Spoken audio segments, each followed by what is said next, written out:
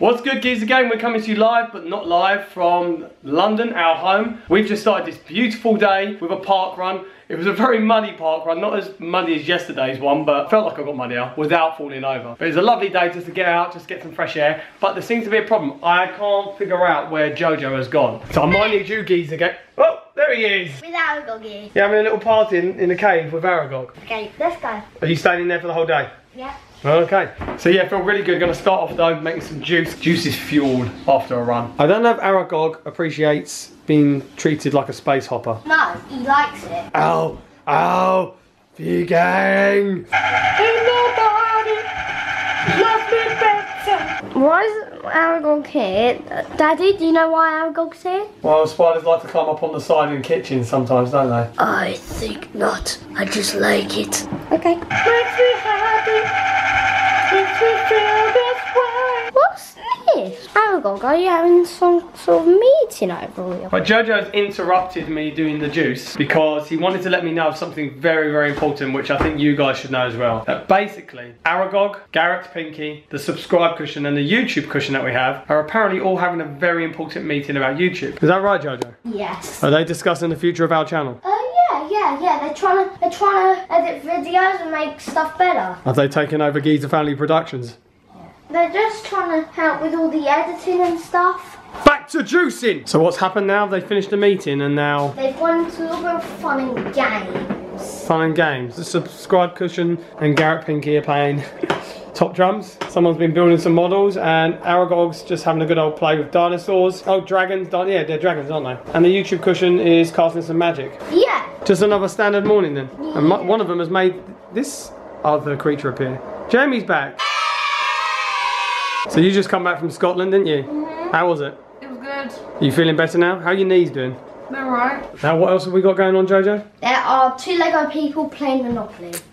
2 Lego people playing Monopoly. They seem to have earned some properties each already. So you've got one Lego dude over there and this Lego lady over there. Are these guys willing participants? It feels like they've just been forced to play this game.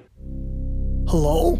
Hello? Is somebody there? Can somebody help me, please? Oh God, I don't like this. I'm just sat here. I can't move. Somebody get me out of here. I'm gonna be stuck here playing this game forever. Mr. Potato Heads, he's just playing the iPad, is he? Yeah. Yeah? What's he playing on the iPad there? Fruit Ninja. Don't blame him, it's a really good game. So some of you have been asking about our distiller and why we distill our water and what's the point of it. Simply put, it heats up the water that's come from your tap. It takes all of the steam and just drops that into a tank and basically leaves only the pure water. And then what's remaining in the tank is all of the stuff that shouldn't really be going in our body. You know, it's all the chemicals, the metals, other things that they put into our water. And when you see what is left over, makes you wonder if you're going to want to drink it at all. Yeah, so look, this is like the gunk that's in our water, in our tap. Now, in this part of London it might be different, but I mean you can see the residue of stuff that's left on the bottom here. Here, look at all that. That is what is in London water. Yeah, look at that. I mean it could be different wherever you are in London, but just logically I think I just do not want that in my body. Because of that, you know, we're just drinking this full time now. Porridge going in well, is it, boy?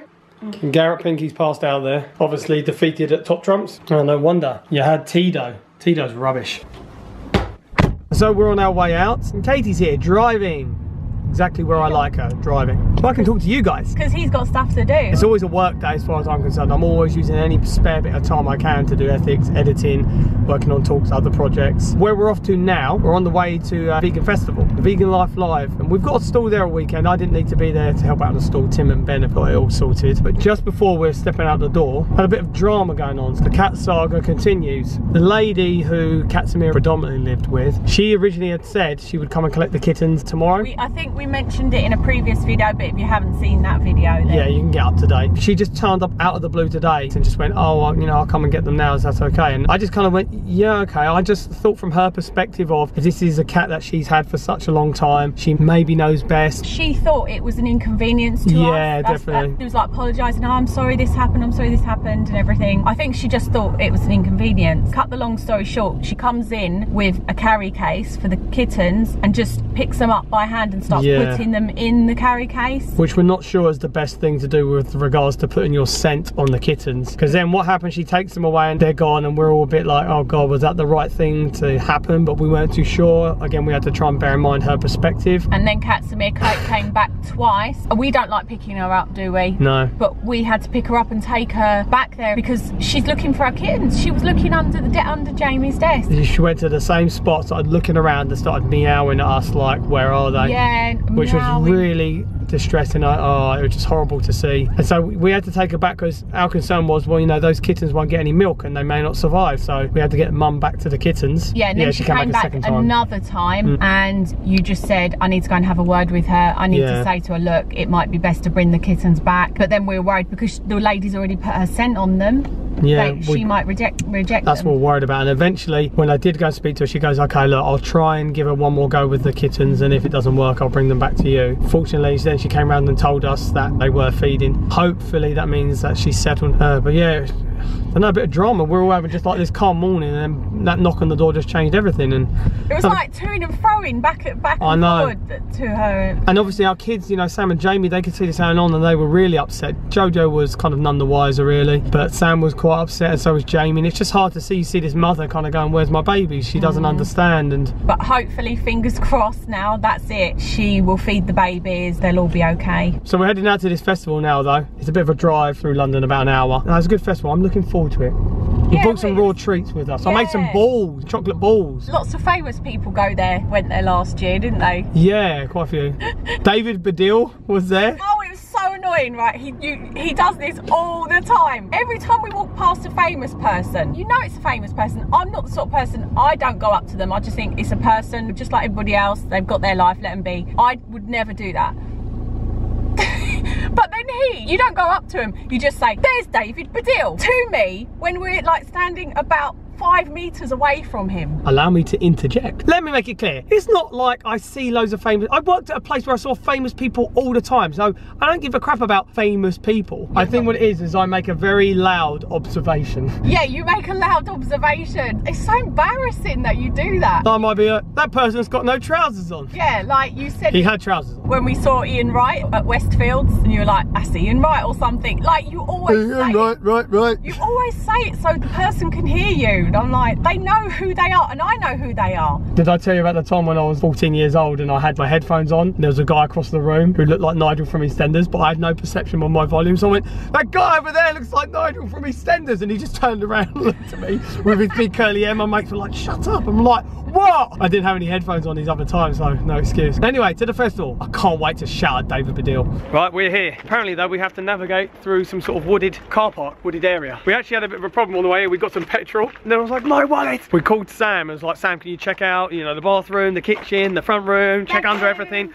go outside in case I dropped it on the way to the car. You know when you lose stuff and then it just comes to you, and I just stopped and went, Katie, it's in your pocket. Because I chucked it in her pocket and just completely forgot. She stole my wallet. Get on that hill to the palace. So to get into the palace, it is quite a walk up the hill, but you get this nice view of London. Cold London. Let's all run, it's cold. Come on, mummy, work those stairs. So we're at this festival, Vegan Life Live. We're walking straight towards the music, which is a really, really good idea. Gonna have a little mooch around now and see what they got. I think Jojo's hungry as well. Probably wants to see his friends at One Planet Pizza. I think that's a yes. Hello.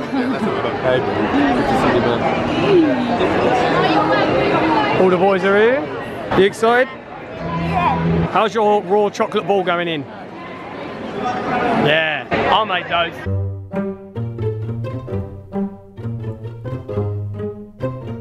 Are you One Planet Pizza? No. So Jojo wants some pizza, and hey, hello. And we're struggling to find where the pizza place is. One Planet Pizza. Where's the pizza place, mummy? Use your nose, follow the smell. There are lots of food smells, I just can't smell it. It's over there.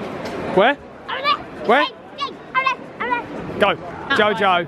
They've sold out of pizza. There's probably more pizza somewhere else though, Jojo, if you really want pizza. This is Mike, One Planet Pizza. You might have seen this. He's the reason for an upset boy there. Completely sold out, Stroll. We have, 2 days in a row. 2:30, 3 o'clock. What can I say? That's how good the pizza is. Yeah, you must be selling good pizza. Yeah, we'll do it next time. We'll make more. 1,150 pizzas, alright now? In 1 year. What you getting, Jojo? Mac and cheese. There's the mac, there's the cheese. Are they hugging? Yeah. Oh. Oh God, thank you. How was your mac and cheese, sir? Good? Is that nice? Yeah. Leftovers, Daddy? Daddy Dustbin. We've all decided that mac and cheese is worth it as well.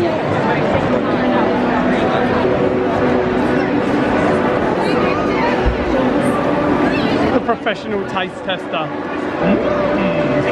Put it back in that pot over there. After you've had that, do you want to go and work on the stall for a bit? Do it now? You want to do it now? Yeah. Alright. Stop giving me non-raw products. I really don't want them. So he's going to work on the ethics stall. This should be interesting. I'm not too sure about his customer service attitude though. Uh-oh. Uh-oh. It's the 3D.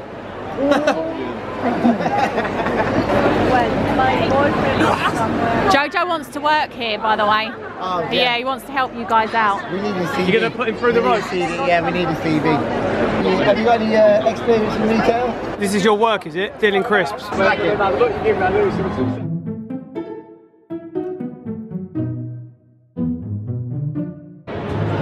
money? Close the deal. What did you say? He said, where's the money? I like his attitude.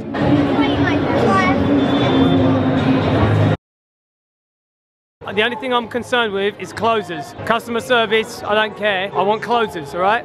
Look, pay attention to your customers. Jojo, what happened? They left. Couldn't you get them to buy anything? You've got to work on your sales technique. Okay, maybe the next person. Go for it. Joe, that's what kind of customer? Put your hippies down and serve your customer. All the hoodies, tees, everything. Stop going back to the hippies. It is 20. If you buy something, you can get 20 for like £3.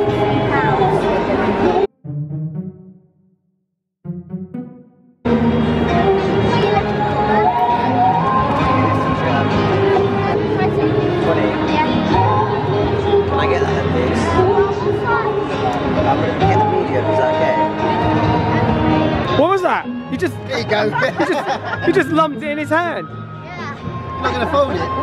You're going to take the card off him for payment. They're just checking over the card. Is that real? Is it real? Good? Yep. Yeah?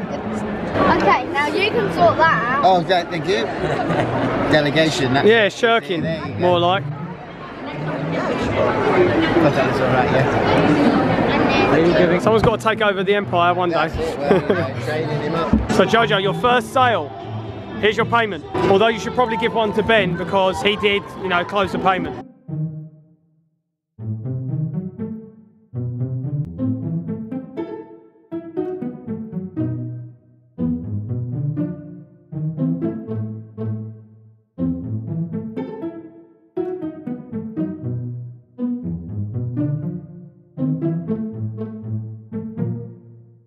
Jojo, I thought this was a vegan festival, not a wrestling festival. Down, up, 1, 2, 3. You're supposed to be working. Get back on that stool, Jojo.